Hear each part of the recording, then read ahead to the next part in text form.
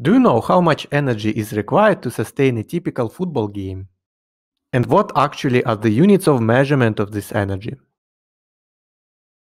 The unit of measurement of nutritional energy is calorie.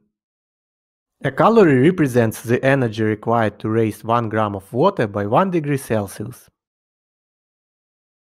An average adult sedentary person usually needs 2500 calories for an ordinary day. But you are a football player and not a sedentary one, right? So you still require 2500 calories for daily metabolism and activities like breathing, walking, and maintaining a stable body temperature.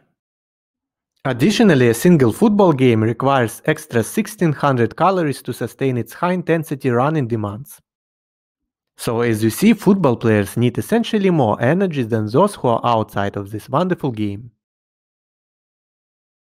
Macronutrients we get from food provide us with calories. So fats, carbohydrates, and proteins, they all contain calories. If we take a closer look, we notice that 1 gram of fat contains more calories than 1 gram of proteins and carbohydrates together. Does this mean we need to consume more fats to fulfill our energy demands? The answer is no.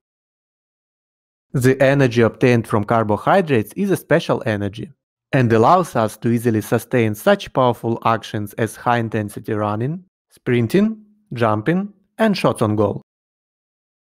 That's why carbohydrates should comprise around 60% of football players' diet, whereas fats and proteins make up the rest 25 and 15% accordingly.